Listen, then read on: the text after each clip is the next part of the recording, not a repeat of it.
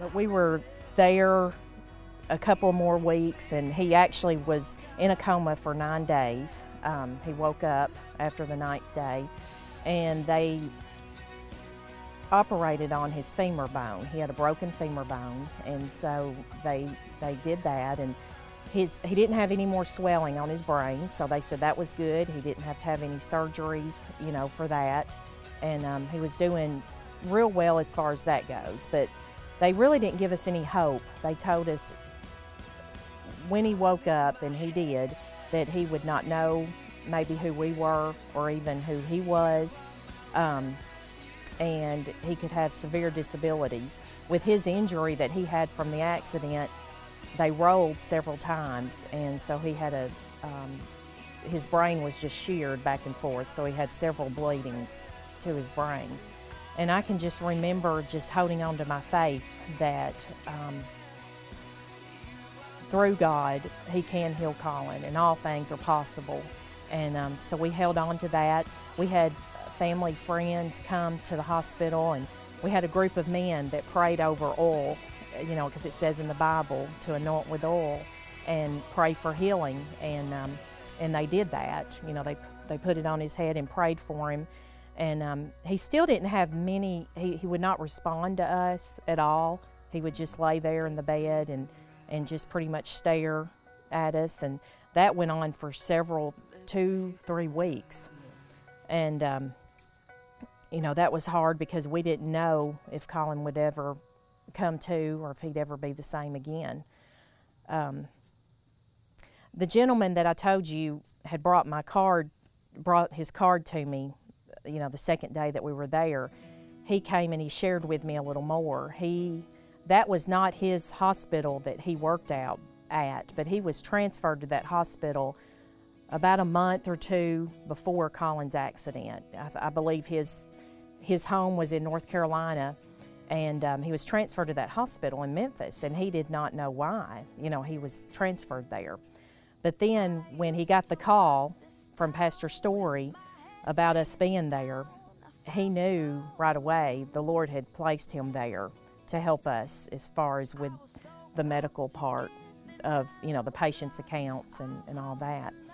And he told us, you know, he feels like the Lord has him there to help us. And that was such, at that moment, you know, even though we were discouraged about Colin, the Lord was still showing Himself faithful to us. So we held on to that part. But we were there for 4 weeks, and Colin was he was on a ventilator. He had a feeding tube. So, you know, that was hard. He lost down to about 120 pounds, I would say. And before the wreck, he weighed about 160, you know. So he had lost a lot of weight. And he just had no response. You know, he was not responding to us. We had a family friend call us, and she said she wanted to come see us.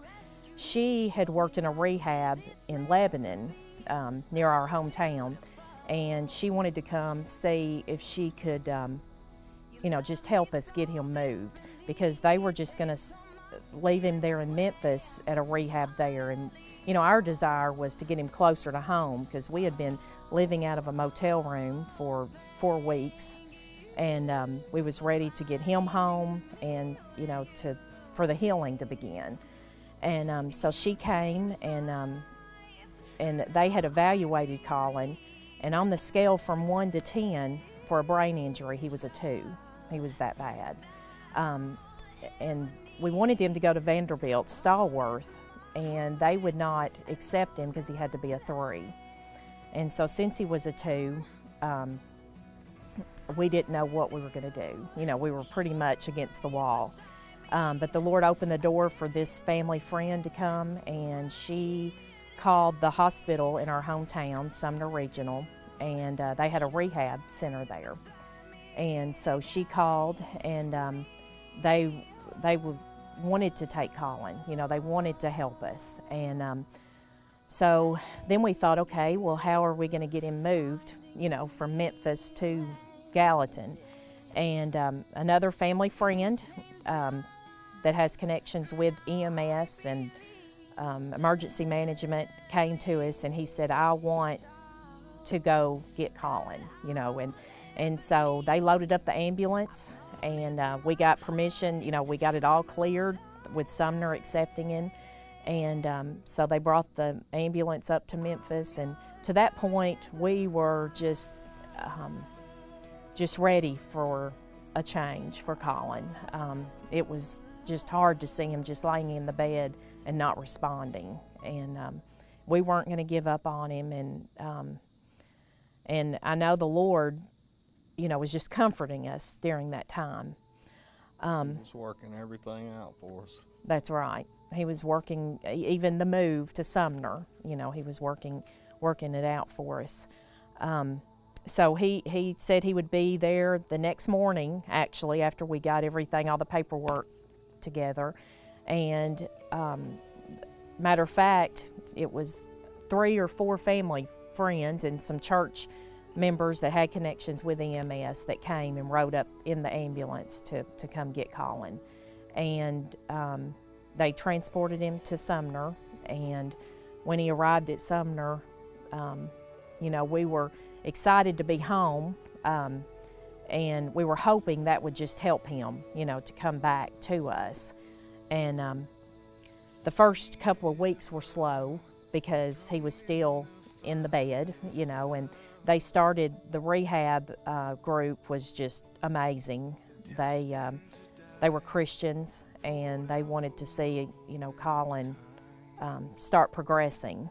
And so they started just getting him up out of the bed, sitting him on the side of the bed, and it was painful for him to even move. I mean, with a brain injury, his arms were stiff and his legs were stiff, and, you know, it's all that he could do was just to move would hurt, you know, would hurt him.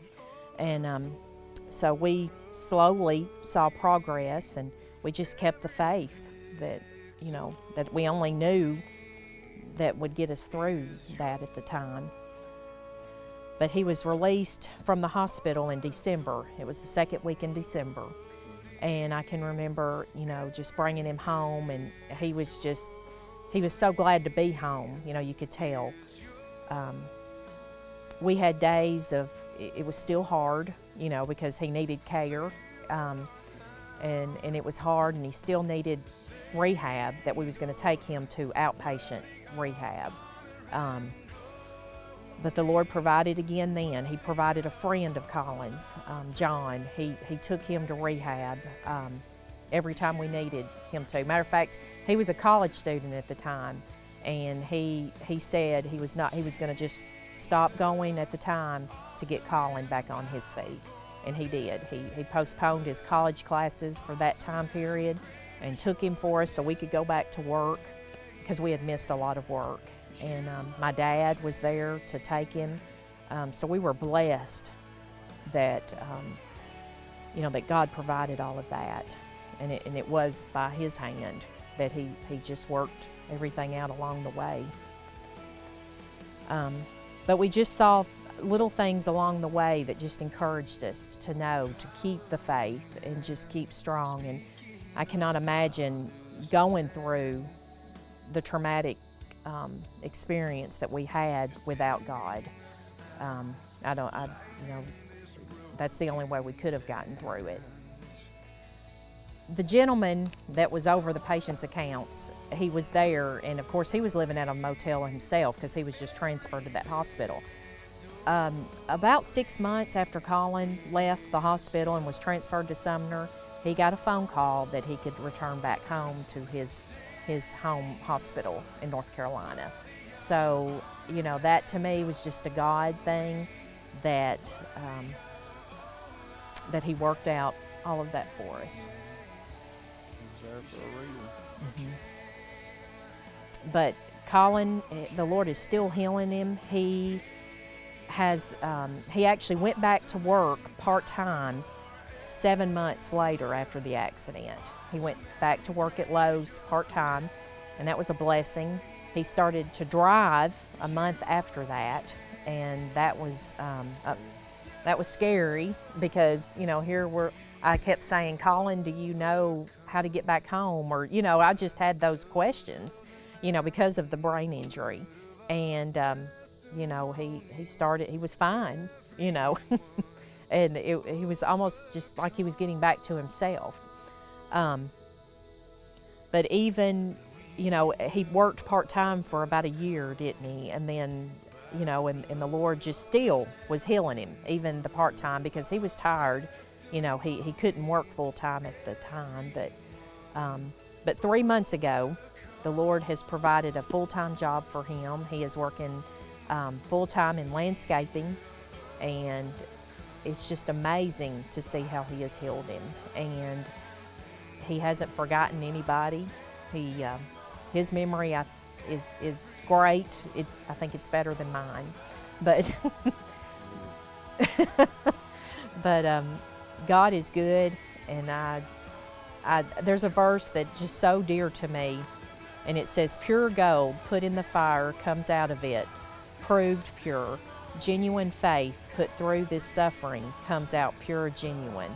It's your faith, not your gold, that God will have on display as evidence of his victory." 1 Peter 1:6. And to me, faith is all you can hold on to when the world is saying no, this is how it looks like it's going to be, but We were given no hope. that's right, no hope. But with God, there was hope, and he led us through. I just kind of feel like right now that God saved me from that accident just to tell people about it.